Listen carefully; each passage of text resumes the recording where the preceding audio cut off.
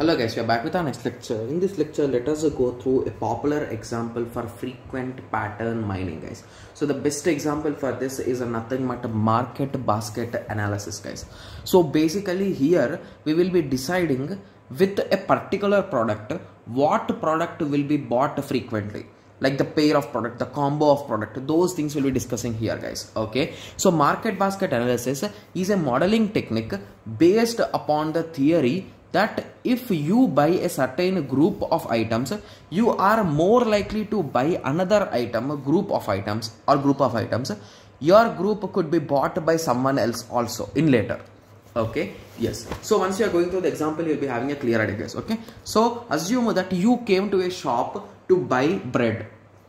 You saw the butter there, so you thought that okay, so let us eat some bread and butter at home. So you bought bread as well as butter.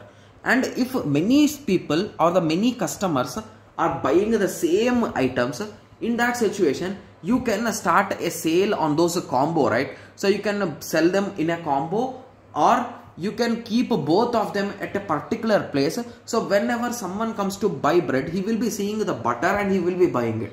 So in that way, so indirectly you will be getting profit based on this your understanding, right? Yes. So this is a frequent pattern, and this concept is nothing but market basket analysis, guys.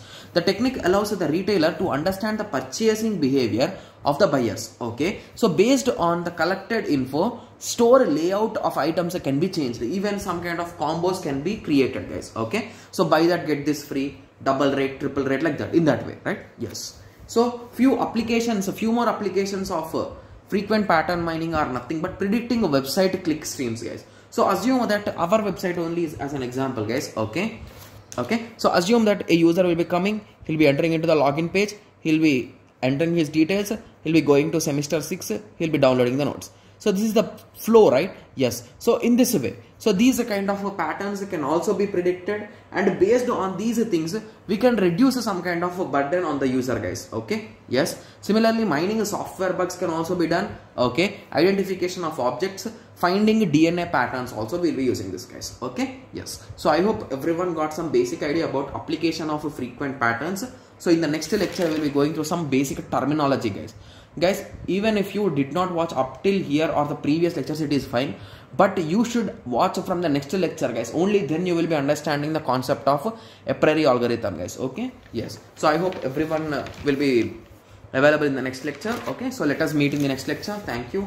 Thanks for watching.